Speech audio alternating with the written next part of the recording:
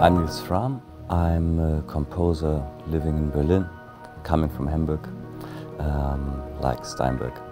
And I'm using Cubase since many, many years. I play live music. I compose in a studio. I did mastering jobs, engineering. And so I'm really happy to be here in exchange with Steinberg, discussing ideas. I grew up in a family which was very musical. My father is a musician, like a self-taught musician, and he wanted me to have lessons because he never had, so I was very much encouraged. And from this very kind of free approach to music from his side and to a very classical approach from my teacher, I kind of tried to always find a way to combine the more academic side of music, the more, what you call ernste Musik maybe in German, and the kind of pop music or jazz or free jazz and electronic music. And so I always wanted to make music which kind of inhabits both worlds. In the past I recorded a lot of piano material, which I was producing in my own studio, using all kinds of different recording techniques, and you could call it sound design to a certain extent. And I always wanted to explore the possibilities of make electronic sounds sound acoustic and acoustic sounds sound electronic. When I was 17, starting making music with a computer really changed the possibilities, the set of sounds I could produce and create. And I realized that there's musicians, but there's also instrument makers, and for me a studio is an instrument, so Cubase is an instrument for me. And the more I play it, the better I get at it.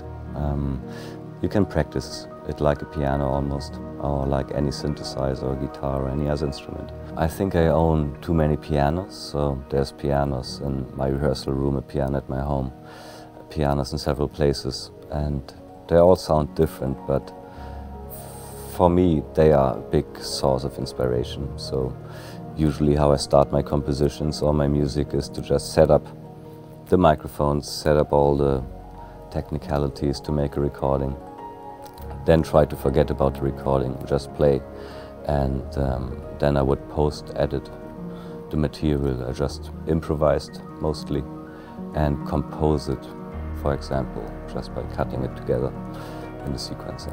For me personally, coming from a generation where there was always hi-fi and music around, and for me nothing is more inspiring than hearing a great sound, and you need inspiration for composition.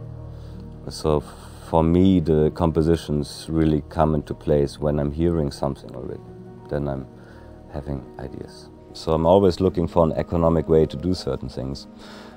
So to say, when I'm using Cubase, I'm having a very probably unique workflow with it, and it really helps me to realize the musical ideas I want to realize. And I couldn't imagine a world without sequencing, cutting elements, layering them, crossfading them as easy as I can do it with a sequencer software like Cubase. I know Cubase not inside out, but well enough. I have lots of fun with it. It's very intuitive for me, and the strongest argument for using it is that it just has both, like a huge MIDI universe, which I use every day for my live performances to synchronize my gear when I play live performances, to just have all the options with all my MIDI instruments, have a good workflow, all the effects and routings and whatnot. And on the other hand, it has like a flawless audio implementation, something I really trust. I can really zoom into the waveforms up to I see the steps of the audio and change things and be very accurate and coming.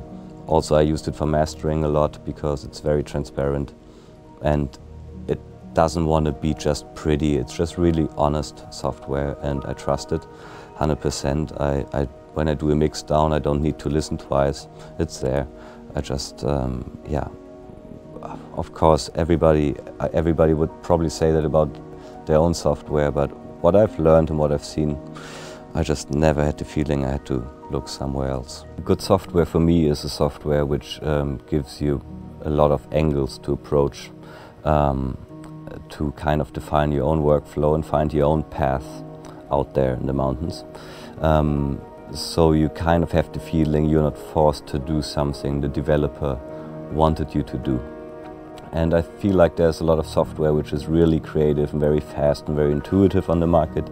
But personally, I kind of like the humbleness of the appearance of Cubase, which basically invites the user to just realize their own ideas.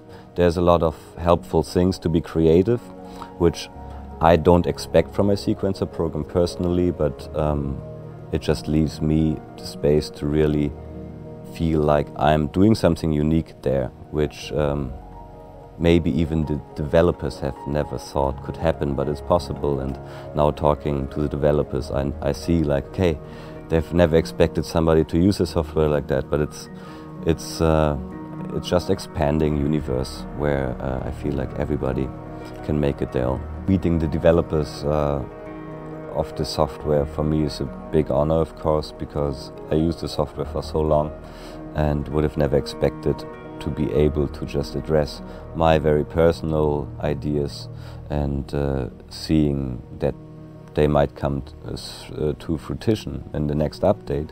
It's a very amazing feeling. It's a feeling like being part of something. You can also give input and get feedback and have, of course, the support of a company. I feel like taking that home, knowing, okay, I'm looking forward to the next update. There will be something special in there and I can still like use it the way I want to. This is a good feeling I'm taking home because it's important.